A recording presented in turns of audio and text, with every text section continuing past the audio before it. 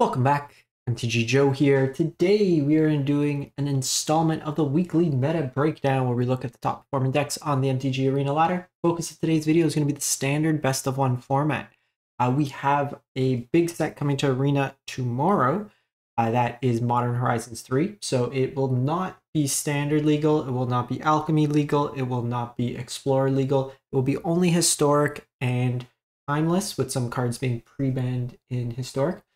Before we jump into it, question for you standard players or people who enjoy standard more often than not.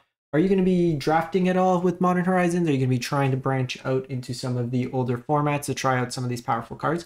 I'm just curious of like if it's going to pull people into these older formats to see, or like bigger formats, see how it kind of evolves from there. So question for the day, but we'll get into the stats. As always, we get the data from Untapped GG, companion tool that runs alongside Arena's client.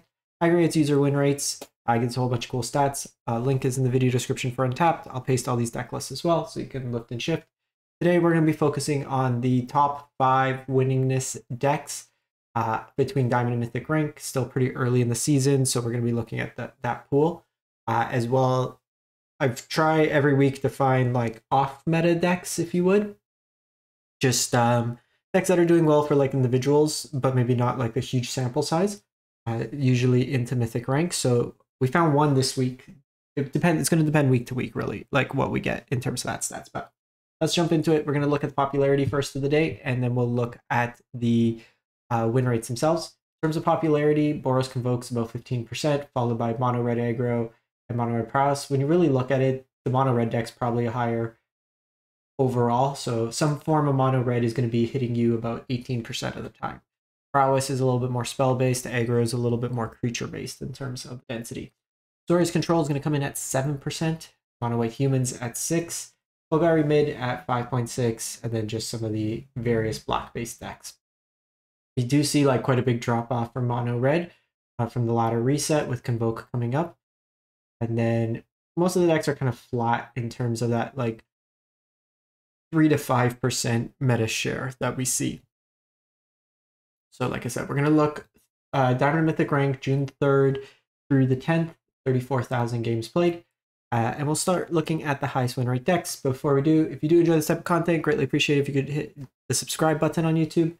We're just shy of 13,000, trying to hit 15,000 by, let's say in the summer.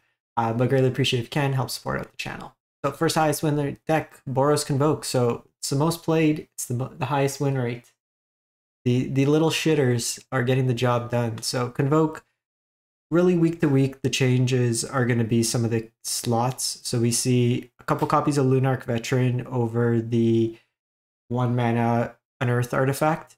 So Lunarch Veteran helps in the mirror, helps against Mono Red. You're making a lot of creatures just incidentally gaining life. Can get you, maybe 3, 4, 5 life over the course of the game. Could be enough in a race to kind of put you ahead. But you're making a bunch of cheap artifacts, you're gleeful demolitioning it for value. This version is also playing a Regal Bunnicorn, just something to go big, in addition to the go wide approach. We're seeing a split between the War Leader's Call and Sanguine Evangelist, 3/3, as kind of your additional 3-drop payoffs. And then you have Imidane's Recruiter to haste out your team. Knight Errant Evios as another kind of Convoke threat that gives you some value in terms of card advantage. We see Cavern of Souls, Inspiring Vantage, Myrex in the mana base. Moving on, we go to Mono Red Prowess. So 63%. So from last week, they trimmed down the number of Godric's, which I think is correct. Instead, they are playing a couple Shocks, but just Prowessy threats. So you have Slick Shots, you have Code Breakers, you have Monastery Swift Spears. These scamps can just be used for like ping damage. And then Anger can pump your creatures, give them Trample, particularly good with like Slick Shot or Godric.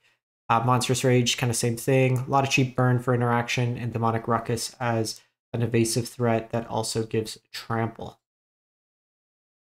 Moving on, we go 5-color Domain, 59%, with a couple cool cards. Well, a cool card. We got Make Your Own Luck Domain. So can we plot away an Atraxa? Free cast Atraxa. This version's got a little bit more density in terms of cheaper sweepers. So we don't see the Sunfalls in this version, just the Depopulate. So they've replaced the Sunfalls with Depopulates for a cheaper sweeper while still maintaining the Farewell. Full set of Archangel of Wrath. You have a Wandering Emperor main, Sunset Revelry main. So a lot of cheaper ways to gain life or to answer the board. Imidanes, when you cast the Herd Migration, to kind of haste out your team, that way they're Splunking. Also lets your lands come into play untapped, which you play a number of Triomes in the deck. Leyline is another cheap kind of removal option. So you have that at like just a shade under 60% in terms of win rates.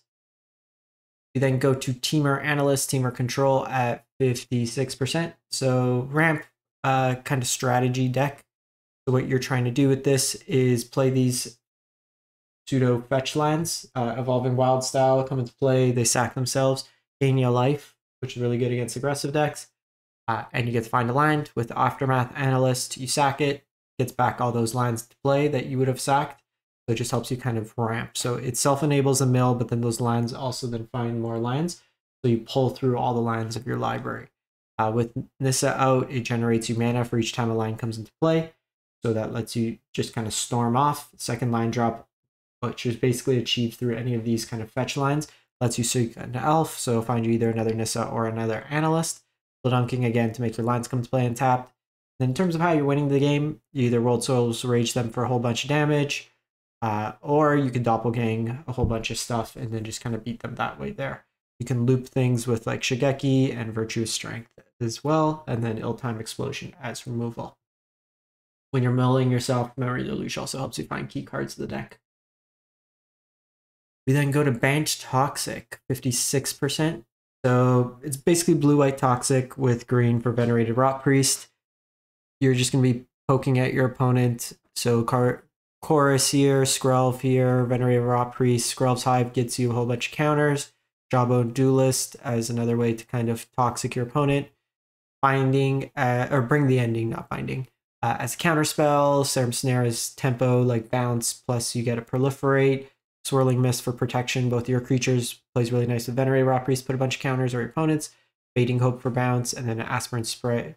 Kind of like a protection spell in the way, because if you're looking at like red-based removal, it basically can outscale the removal amount of damage. Plus gives flying, so for evasion, and then Toxic 1 stacks. So creature's Toxic 1, and you give it Toxic 1, then it becomes Toxic 2.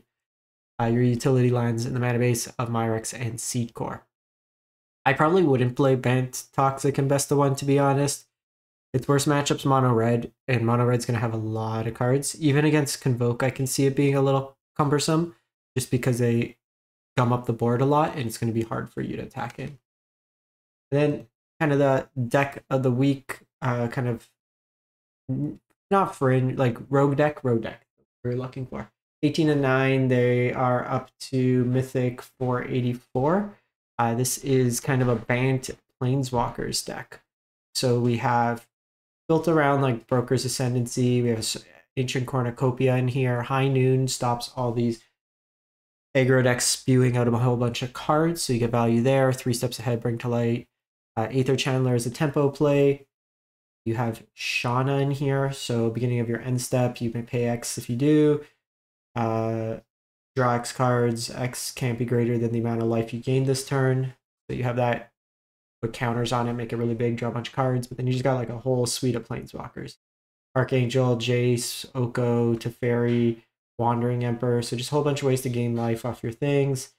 Tameo can buy back stuff, a whole bunch of sweepers on the top end, so really interesting deck. Be curious to see like it in action. I could see it at times struggling a little against the likes of like Mono Red or stuff like that, but you got a lot of Planeswalker threats. I'd probably play more Wandering Emperors over something like Archangel Elspeth or even like the single Jace probably. But interesting deck nonetheless. Not a huge sample size, but they're winning games at least in Mythic up to 484, which is pretty nice. So that's it for the week. Let me know what you think. We'll catch you next time, and we'll be back for more Modern Horizons probably in the next video. Thanks for watching.